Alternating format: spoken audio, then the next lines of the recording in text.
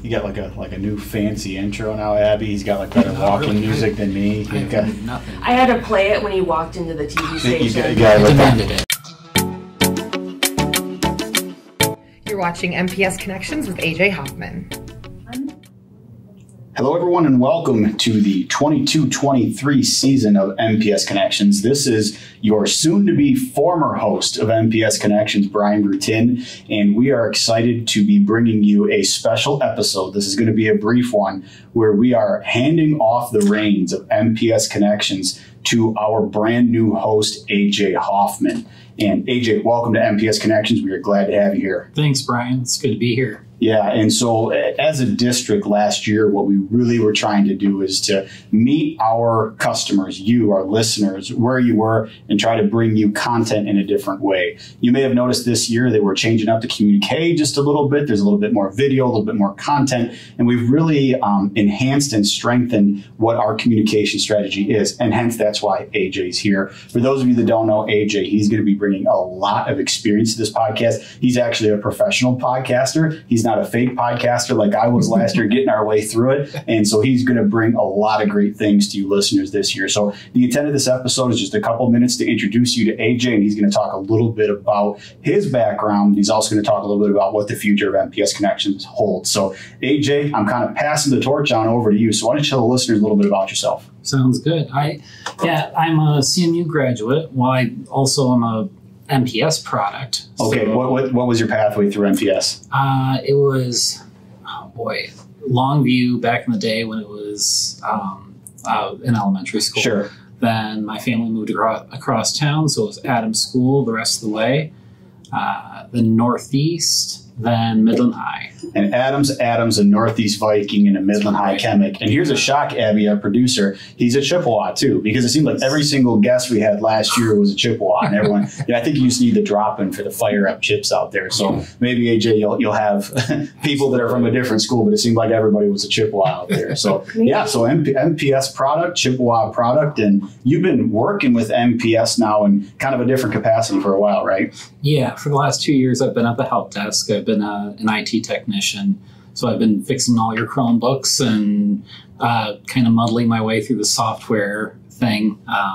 The other guys are much better at that than me. I think that's why they got rid of me. No, I'm just kidding. But it's so this position came up and I had to jump all over because it sounds like way too much fun to be doing a podcast and digital media creation and taking pictures and telling everybody stories all around the district. Yeah, no doubt about it. And I think that was some of the best parts of the 21-22 campaign of MPS Connections. Yes. And, we had some fun times with it. We were learning as we went along the way, but we got to interview a lot of administrators. We got to interview some kids. We got to go out to some very, very unique venues. And it was fun. It was exciting. But I think even more than that, it was a stepping stone to where we are today, which is, this enhanced communications presence that we're really going for here in MPS. So AJ, it's going to be a fun season for you. What do you got in store? Absolutely. I have all kinds of ideas. It's just a matter of having the time to get them all in and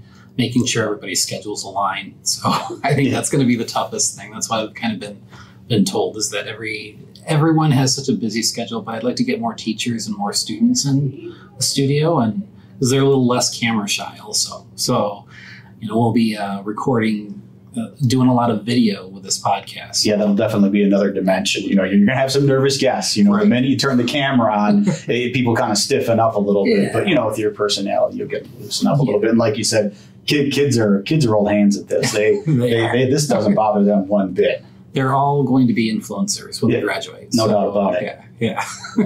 So, Brian, I wanted to ask you a couple questions, maybe some advice and stuff. But be careful with that. Right. Run. Right? Yeah, Well, what was the original vision for MPS Connections? Yeah, as we kind of said at the beginning of this, the true story behind MPS Connections, if anyone really wants to know, is behind the scenes when some of our administrators would meet, I had been saying probably for about 2 or 3 years, MPS really needs a podcast. It's how I absorb all of my information when I'm out on my morning and evening runs. I'm listening to podcasts. That's how I want to hear the information. And finally, one day, we all have a clause in our contract that says other duties as assigned. And the superintendent said, yep, that's a great idea. Guess what? You're going to be doing that. I said, whoa. Wait a minute. I'm the finance guy. I'm the person that is working on spreadsheets, and that's not what I do. He goes, no, you'll do a good job. Why don't you go ahead and put that together? And so I remember that first meeting with Abby and your mom who recently retired, and we sat down and went, we've been given a directive. Putting it together, a whole intent was to be able to get information out to how people want to consume information now, right? That's how I want to consume it. I'm not sure everyone in the world does, but it seems like there's a podcast for everything. If you want to listen to something about, data in the world, there's a Freakonomics. If you're into the outdoors, there's all kinds of ones. If you're into sports, AJ, that's what you've been doing for a while as well, too, a sports podcast. And people consume their information that way. You got 15 minutes on a treadmill, you can get 15 minutes about MPS. You might as well be listening to us, right? Absolutely. And that was the whole point of it. And sometimes we hit the mark. Sometimes we were maybe a little bit off in it. And we watched, some of the data on it and what was popular and what was not. And I think, Abby, the Help Wanted episode, for some reason, that one was real high. That kind of hit people that were looking for, even that information that we really didn't even think about. That getting that across in a podcast is a heck of a lot more powerful than just posting it on a website or putting it in the classifieds of the Midland Daily, right? So, yeah. Now, did you have a favorite episode or one that you were really looking forward to, and you knocked it out of the park? Well, knocking it out of the park, I don't think an amateur like me even gets that classification. I was trying not to hit foul balls out there, tease a baseball tournament like our superintendent likes. Right. When I saw that in the prompts for this show, that was a tough one. So I'm going to cheat. I'm not going to pick one, and I'm going to give you 3, maybe 4.